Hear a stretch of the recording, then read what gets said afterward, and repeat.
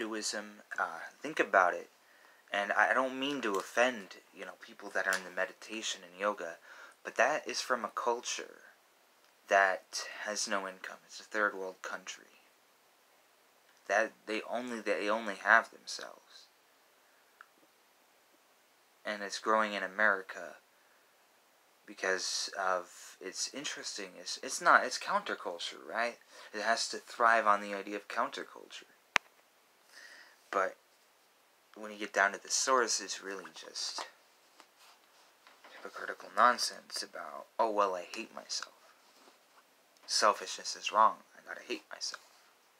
And it's the metaphysical constructs in the white mystic, white new age stuff.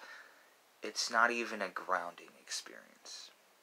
It's not 100% there, if you know what I mean. It's just a way to collect money as well. And I don't live in a third world country. The white light mystic stuff is unfortunately not real. And I've come from someone that actually experienced all that, and it's just like,